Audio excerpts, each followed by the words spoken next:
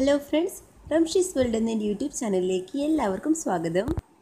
എൻ്റെ ചാനലിലെ വീഡിയോസ് നിങ്ങൾക്ക് ഇഷ്ടമാവുകയാണ് എന്നുണ്ടെങ്കിൽ ചാനൽ സബ്സ്ക്രൈബ് ചെയ്യാനും അതുപോലെ ഞാൻ ഫ്യൂച്ചറിലിടുന്ന വീഡിയോസിൻ്റെ നോട്ടിഫിക്കേഷൻ കിട്ടാനായിട്ട് തൊട്ടടുത്തുള്ള ബെല്ലൈക്കൺ കൂടെ ക്ലിക്ക് ചെയ്യാനും ആരും മറക്കരുത്. അപ്പോൾ ഇന്നത്തെ എൻ്റെ റെസിപ്പി ഫ്രഞ്ച് ഫ്രൈസ് ആണ്. നമ്മൾ റെസ്റ്റോറൻറ്റ് കഴിക്കുന്ന അതേ ടേസ്റ്റിൽ നല്ല പെർഫെക്റ്റ് ആയിട്ടുള്ള ഫ്രഞ്ച് ഫ്രൈസ് നമുക്ക് വീട്ടിൽ ഈസി ആയിട്ട് ഉണ്ടാക്കിയെടുക്കാവുന്നതേ ഉള്ളൂ. അതിനായിട്ട് ഞാനിപ്പോൾ ഇവിടെ 3 ഉരുളക്കിഴങ്ങാണ് എടുത്തിട്ടുള്ളത്. അത്യാവശ്യം വലിപ്പമുള്ള ഉരുളക്കിഴങ്ങ് എടുക്കാനായിട്ട് ശ്രദ്ധിക്കുക, കുറച്ച് നീളത്തിലുള്ളത് എടുക്കാനായിട്ട് ശ്രദ്ധിക്കുക. എന്നിട്ട് നമ്മൾ അതിൻ്റെ തൊലി മുഴുവനായിട്ട് കളഞ്ഞെടുക്കണം.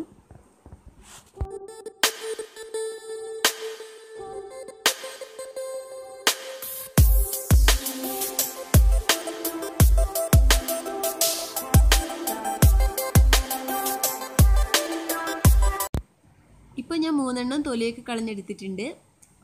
ഇനി ഇതുപോലെ ഒന്ന് കട്ട് ചെയ്ത് കൊടുക്കുക ആദ്യം. അതിനുശേഷം അത് ഓരോന്ന് എടുത്തിട്ട് നീളത്തിൽ കട്ട് ചെയ്ത് ചെറിയ പീസാക്കി മാറ്റുക. പിന്നെ ഇത് ഇങ്ങനെ അരിയുമ്പോൾ വളരെ തിന്നായിട്ട് അരിയരുത്, കുറച്ചൊരു കട്ടിയിൽ തന്നെ അരിയാനായിട്ട് ശ്രദ്ധിക്കുക.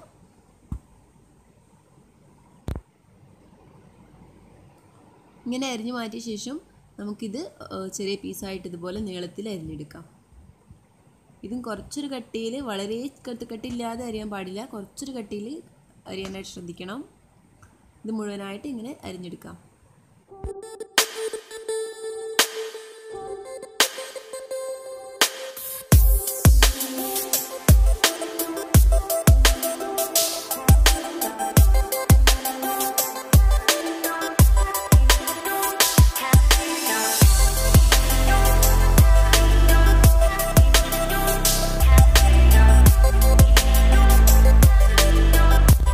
ഇപ്പോൾ മുഴുവനായിട്ട് അരിഞ്ഞെടുത്തിട്ടുണ്ട്. ഈ ഒരു ഇതാണ് അരിഞ്ഞിട്ടുള്ളത്. വളരെ തിന്നായിട്ടല്ല അരിഞ്ഞിട്ടുള്ളത്, കുറച്ചൊരു കട്ടിയുണ്ട്. ഇനി നമുക്ക് ഈ അരിഞ്ഞെടുത്തിട്ടുള്ള ഉരുളക്കിഴങ്ങ് ഒന്ന് ബോയിൽ ചെയ്തെടുക്കണം. അതിനായിട്ട് ഞാൻ ബോയിൽ ചെയ്യാൻ ആവശ്യമായിട്ടുള്ള വെള്ളം സ്റ്റൗമിൽ വെച്ചിട്ടുണ്ട്. ഇനി അതൊന്ന് ചൂടായി നല്ലോണം തിളച്ചതിന് ശേഷം വേണം നമുക്ക് അതിലേക്ക് അരിഞ്ഞു വെച്ചിട്ടുള്ള ഉരുളക്കിഴങ്ങ് ചേർത്ത് കൊടുക്കാനായിട്ട്. ഇപ്പോൾ വെള്ളം നന്നായിട്ട് തിളച്ചിട്ടുണ്ട്. ഇനി നമ്മൾ അരിഞ്ഞു വെച്ചിട്ടുള്ള ഈ ഉരുളക്കിഴങ്ങ് ചേർത്ത് കൊടുക്കുക. എന്നിട്ട് ഏകദേശം ഒരു 5 മിനിറ്റ് വേവിച്ചെടുത്താൽ മതിയാകും. അധികം വെന്ത് പോകരുത്. ഒരു 5 മിനിറ്റ് ഈ തിളച്ച വെള്ളത്തിലൊന്ന് ബോയിൽ ചെയ്തിട്ടെടുക്കുക.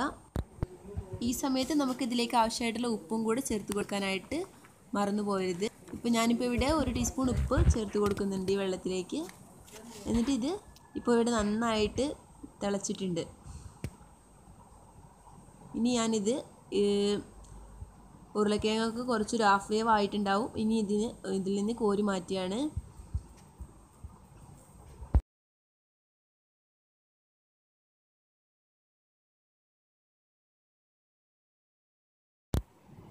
അതിന് ശേഷം നമ്മൾ ബോയിൽ ചെയ്തെടുത്തിട്ടുള്ള ഈ ഉരുളക്കിഴങ്ങ് ഒരു കോട്ടൻ്റെ തുണി എന്തെങ്കിലും ഒന്ന് എടുത്തിട്ട് ജസ്റ്റ് ഒന്ന് വിരിച്ചിട്ടിട്ട് അതിൽ ആ വെള്ളമൊക്കെ ഒന്ന് ഒപ്പിയെടുക്കുക. അതിൻ്റെ ആ ഒരു വാട്ടർ കണ്ടൻറ്റ് പോകാനായിട്ടാണ് ഇങ്ങനെ ചെയ്യുന്നത്. അപ്പോൾ നമ്മൾ ഇങ്ങനെ വെള്ളം ഒപ്പിയെടുക്കുമ്പോൾ അത് നല്ലോണം അമർത്തി പൊട്ടിപ്പോവാതിരിക്കാനായിട്ട് ശ്രദ്ധിക്കുക. ജസ്റ്റ് ഒന്ന് അതിൻ്റെ ഒരു വെള്ളത്തിൻ്റെ അംശം പോകാനായിട്ട് ജസ്റ്റ് ഒന്ന് ഇങ്ങനെ ചെയ്തെടുക്കുക. ഇപ്പോൾ ഇതിൽ ആ വെള്ളത്തിൻ്റെ അംശമൊക്കെ നന്നായിട്ട് പോയിട്ട് നമ്മൾ എടുത്ത് നോക്കുമ്പോൾ നമുക്ക് മനസ്സിലാവും അതിൽ ആ ഒരു വെള്ളത്തിൻ്റെ ഒരു അംശമൊന്നും കാണാൻ പറ്റില്ല. ഇനി നമ്മളിത് ഒരു അരമണിക്കൂർ ഫ്രിഡ്ജിലെടുത്ത് വയ്ക്കുക, ഫ്രീസറിലെടുത്ത് വയ്ക്കണം. ഇതിപ്പോൾ ഞാനിവിടെ അരമണിക്കൂർ നേരം ഫ്രീസറിൽ എടുത്ത് വെച്ചിട്ടുള്ള ഉരുളക്കിഴങ്ങാണ്. ഇനി നമ്മളിത് ഡയറക്റ്റായിട്ട് ഓയിൽ ഒഴിച്ചിട്ട് പൊരിച്ചെടുക്കുക. തണുപ്പ് പോകാനായിട്ട് കുറച്ച് നേരം വയ്ക്കുകയൊന്നും ചെയ്യരുത്. ഫ്രീസറിൽ നിന്ന് എടുത്ത് അപ്പം തന്നെ പൊരിച്ചെടുക്കണം. അപ്പോൾ അതിനായിട്ട് ചീനച്ചട്ടി വെച്ച് കൊടുക്കുകയാണ്. ഇനി നമ്മൾ ഇതിലേക്ക് ഓയിൽ ഒഴിച്ച് കൊടുക്കുക.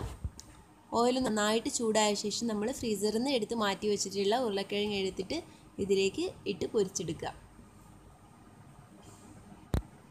ഇതിപ്പോൾ നമ്മൾ നന്നായിട്ട് കുക്ക് ചെയ്തെടുക്കാനായിട്ട് പാടില്ല, നല്ല ബ്രൗൺ കളർ ആവുന്നത് വരെ കുക്ക് ചെയ്യാനായിട്ട് പാടില്ല. ജസ്റ്റ് ഒന്ന് വേവിച്ചെടുക്കുക, അത്രേ പറ്റുള്ളൂ. എന്നിട്ട് നമ്മളിത് വീണ്ടും ഫ്രിഡ്ജിൽ വെച്ചതിന് ശേഷം ഒന്നും കൂടെ പൊരിച്ചെടുക്കണം. അപ്പോഴാണ് അതിൻ്റെ ഒരു പെർഫെക്റ്റ് ആയിട്ടുള്ള ക്രിസ്പിനെസ്സിൽ നമുക്ക് കിട്ടത്തുള്ളൂ. അപ്പോൾ ഇത് ഈ ഒരു പരുവത്തിലാണ് കോരി മാറ്റാനായിട്ട് പോകുന്നത്. ബ്രൗൺ കളർ ആവുകയൊന്നും ചെയ്തിട്ടില്ല, ജസ്റ്റ് ഒന്ന് വേവിച്ചിട്ടുള്ളൂ. ഈ ഒരു പരുവായപ്പോൾ ഞാൻ കോരിയെടുക്കാൻ പോവാണ്. ശേഷം നമ്മൾ അടുത്ത ബാച്ചോട് ഇട്ടിട്ട് ഇതേപോലെ ഒന്ന് ഫ്രൈ ചെയ്തിട്ട് എടുക്കണം.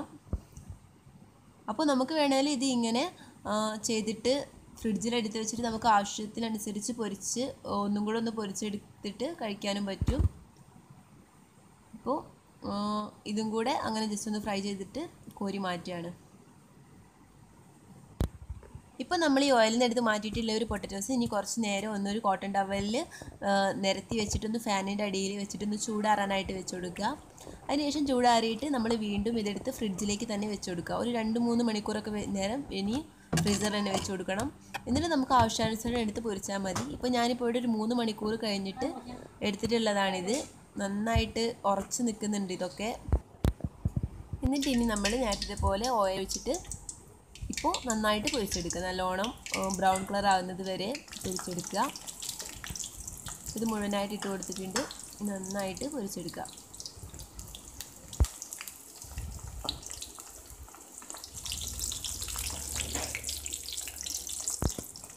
ഇപ്പോൾ ചെറുതായിട്ട് കളറ് മാറി ബ്രൗൺ കളറായി വരുന്നുണ്ട്.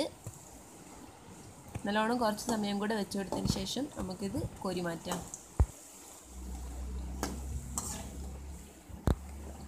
ഇപ്പോൾ ഇതിവിടെ നന്നായിട്ട് ബ്രൗൺ കളറായിട്ട് വന്നിട്ടുണ്ട്. നല്ലോണം ക്രിസ്പി ആയിട്ട് വന്നിട്ടുണ്ട്. ഇനി നമ്മളിത് കോരി മാറ്റാൻ പോവാണ്. ഫുള്ള് കോരി എടുത്തിട്ട് ബാക്കിയുള്ളതും കൂടെ ഇട്ട് ഇതേപോലെ പൊരിച്ചെടുക്കുക.